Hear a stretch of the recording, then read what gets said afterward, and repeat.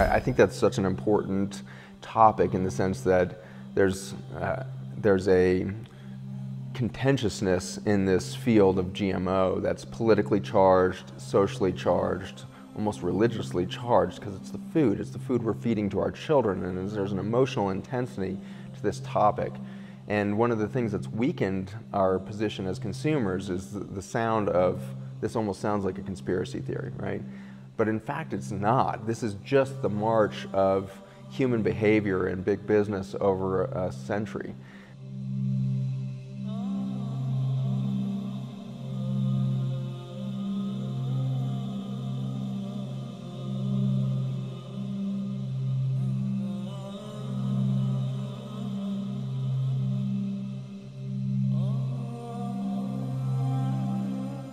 First of all, what's a GMO?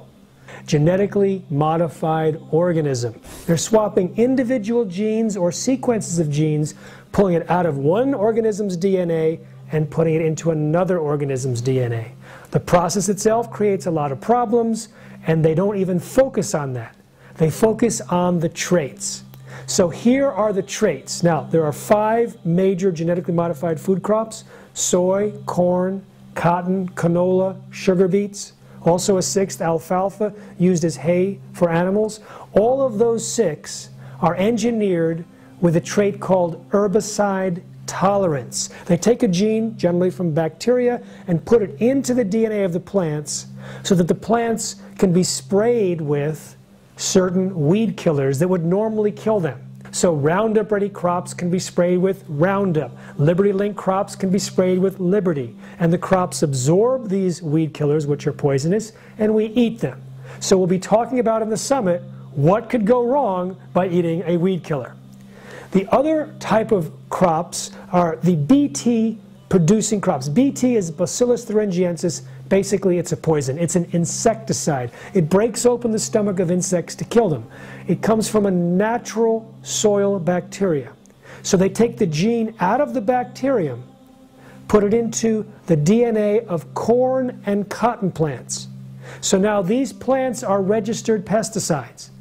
So about 80% of the crops that are genetically engineered are engineered not to die when sprayed with poisonous weed killer, and about 20% produce a poisonous bug killer. So our food won't die, but everything else around it dies. The bugs, the worms in the soil, all the weeds. And the good bacteria in the soil. The good bacteria, it soaks into the plant and it does not wash off. The problem with that is that there's a chemical in it called glyphosate, which destroys our gut bacteria. 70% of our immune system is there. Without that gut bacteria, we can't produce tryptophan. Without tryptophan, our bodies don't produce serotonin. Without serotonin, we can't regulate blood sugar. An incredible statistic is only 0.1%, 1,000% of the glyphosate or Roundup that's sprayed worldwide actually hits its target. Wow. 99.9% of this chemical is going right into our water systems as wash off and never reaches its therapeutic target of the weed, if you will. The terrifying thing about that toxin is that it is water soluble. And nature makes the vast majority of its toxins in the form of lipid or fat soluble toxin. And that's important because those toxins can be sequestered away by mycelium in the soil, by the fungi, or can be sequestered away by your fat cells so it's not in your bloodstream to be exposed to your brain and other things. So fat soluble toxins are kind of nature's approach. Water soluble toxins, this man-made approach, is very frightening because it goes everywhere. And once you dump this into the environment, it's going to go into the water table. It actually evaporates and goes into our air, ends up in our clouds, rains back on us. So we create this whole ecosystem of toxin.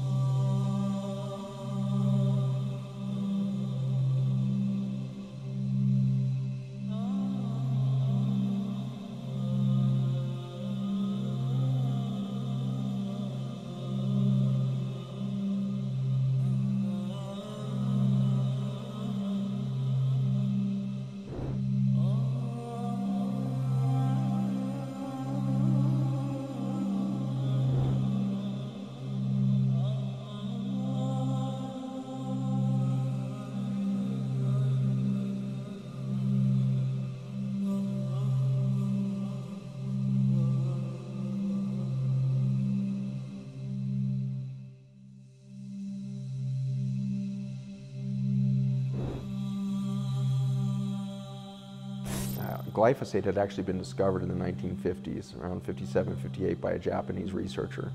And he had put it on the shelf, I think realizing that this toxin would be horrible in the environment. So he kind of discovered this organophosphate and had patented it. Monsanto bought that patent for pittance and then moved it into consumer use. And its first patents were really around its use as an antibiotic, not as a weed killer. Really? And so that is an interesting, little tidbit, is that they understood what this toxin was doing to biology, even though they've claimed, continue to claim that this doesn't have any human biologic toxicity to it. They knew that it was killing life at a very basic level, at this microbial antibiotic effect of it. It's been repatented over the years as an anti-parasite, as an antiviral, all these different things. And so they have seen that everything this touches, whether a plant or a bug, it kills.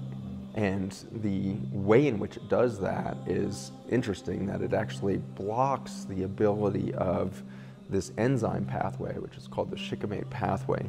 These enzymes make the ringed aromatic amino acids. So we already took one amino acid kind of out of the equation with glycine, and then by this glycine toxin organophosphate, we block the shikimate pathway, and we suddenly lose the ability to make our ringed aromatic amino acids, which include things like tryptophan. And that's, it's such a subtle marketing tool that the companies have used.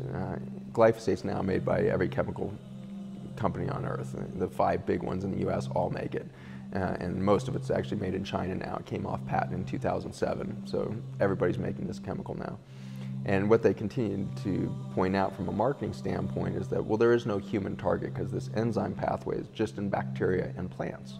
And so if we put it there, it kills them. But since humans don't have this enzymatic pathway, the shikimate pathway, there is no target for glyphosate in the human. That's what they've been claiming. However, if you ask what is that enzyme pathway and what does it do, what it makes are what we call the essential amino acids, i.e. the amino acids the human body can't manufacture. The vast majority of the amino acids in those 26 we can make on our own. So 4 of those essential amino acids, so at least half of them are now taken out of the equation. And so they say, well, this isn't important for humans because it just happens in plants. Well, humans rely on that plant or that bacteria to deliver those essential amino acids that we can't manufacture. So we've literally robbed ourselves of a subset of the alphabet. Wow. Imagine if you woke up in the morning and had to go to work and be as productive as you are today, but you can only use 19 of the 26 letters. Right.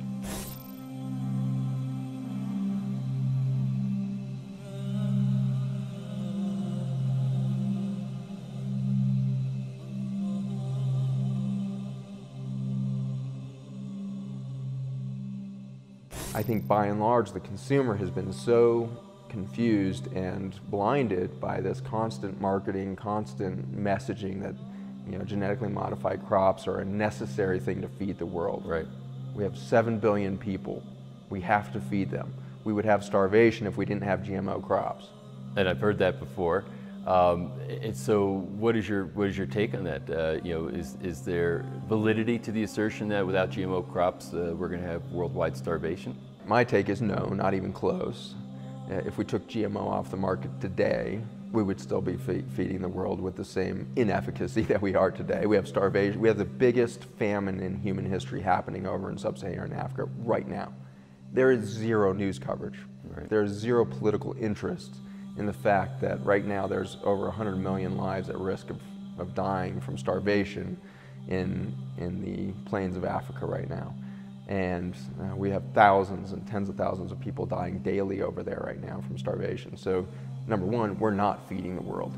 Not because we're not growing the food, but because we don't have the political infrastructure and the societal awareness to distribute food correctly. So starvation is never a growth or production problem. I think it's always a political problem. Second piece of this is there was billions of people on the earth in 1995. 1996 we debuted GMO. We weren't starving of lack of production in 1995, so therefore we had to create GMO. So it's such an artificial argument that we would starve without GMO crops. We couldn't feed the world. It's totally bogus because we only have to back up 20 years to realize we were feeding the world then, we are feeding our world ineffectively even now with all of the GMO.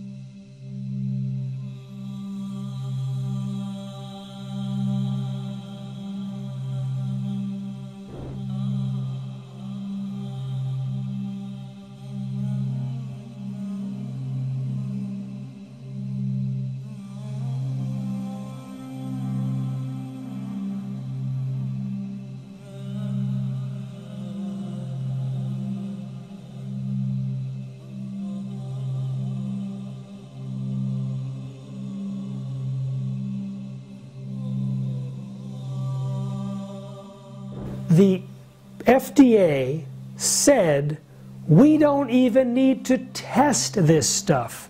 It's completely safe. You ask the biotech industry, Monsanto on its website, no human tests are necessary.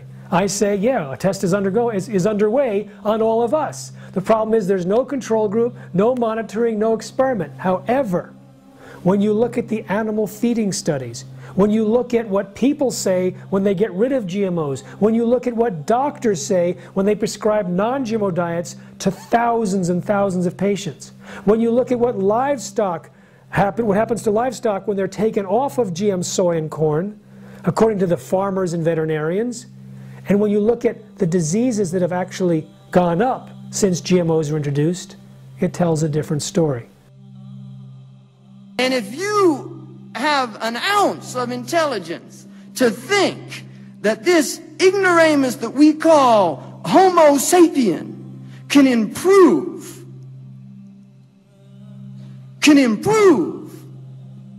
on perfection, can improve on the God-given seed, the seed of life.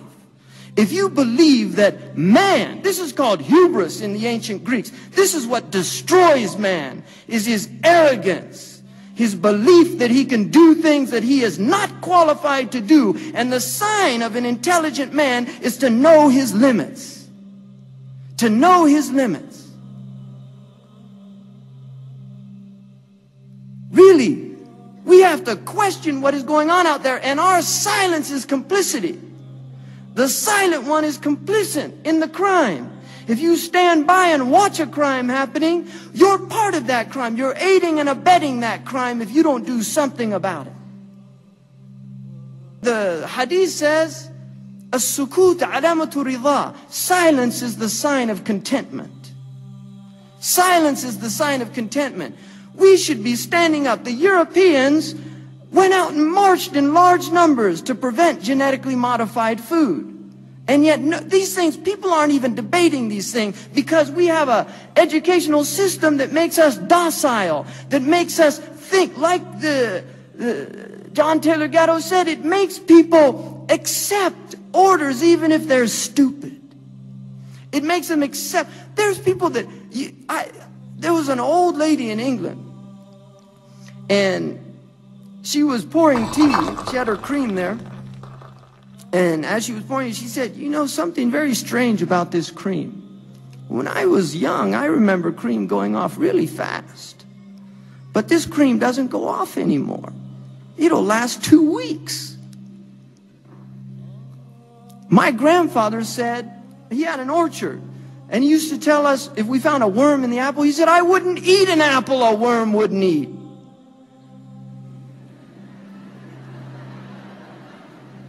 Seriously, think about that, people.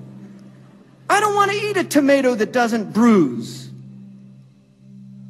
You go into supermarkets now and you think you're in a science fiction movie. The colors are different. Where are they getting apples like that? I don't remember apples that look like that. I didn't remember strawberries like that.